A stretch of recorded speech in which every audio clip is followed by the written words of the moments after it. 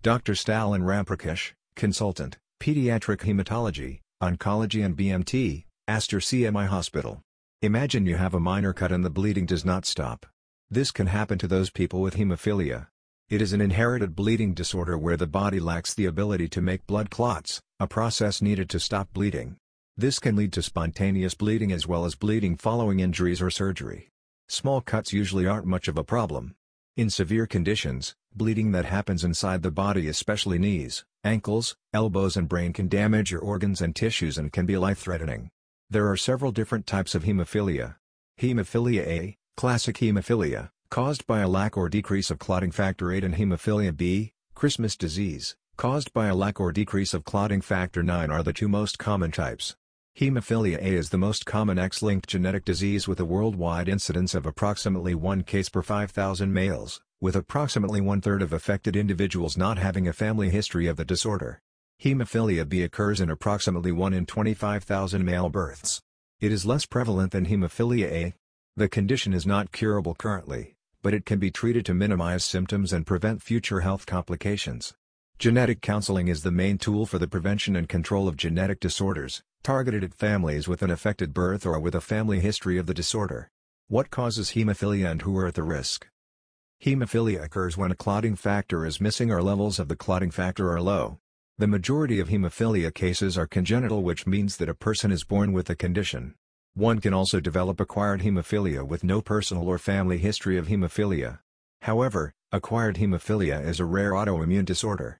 The biggest risk factor for developing hemophilia is having family members who also have the disorder. Hemophilia predominantly affects the males. Signs and symptoms to watch out for. Depending on the level of clotting factors, signs and symptoms of hemophilia vary. In mild conditions, the bleeding is moderate and might bleed only after surgery or trauma. However, in severe cases, one can bleed easily for seemingly no reason. Some of the common signs and symptoms of hemophilia include bleeding into the joints, bleeding into the skin, which is bruising, or muscle and soft tissue causing a buildup of blood in the area, called a hematoma, bleeding of the mouth and gums, and bleeding that is hard to stop after losing a tooth, bleeding unusually after vaccinations, bleeding in the head of an infant after a difficult delivery, blood in the urine or stool, nosebleeds without a known cause, delayed bleeding after an injury. Although very rare, sometimes a simple bump on the head can cause bleeding into the brain for some people who have severe hemophilia. It is a state of emergency and immediate medical help must be taken.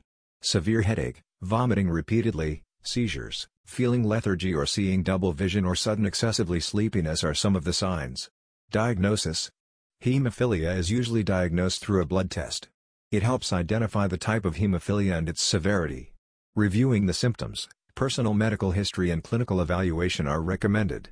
Since the disorder affects males in general, many people with a family history of hemophilia get their baby boys tested soon after birth. Treatment. Treatment focuses on replacing the missing protein and preventing complications. It involves giving or replacing the clotting factors that are too low or missing. This is done by infusing, administering through a vein, commercially prepared concentrated Phi or fixed product. In more severe cases, one may need to go to physical therapy for rehabilitation if hemophilia has damaged your joints. And, if you have pain associated with the condition, your doctor may prescribe or recommend pain medications to help alleviate the pain. Authored by Dr. Stalin Ramprakash, Consultant, Pediatric Hematology, Oncology and BMT, Aster CMI Hospital.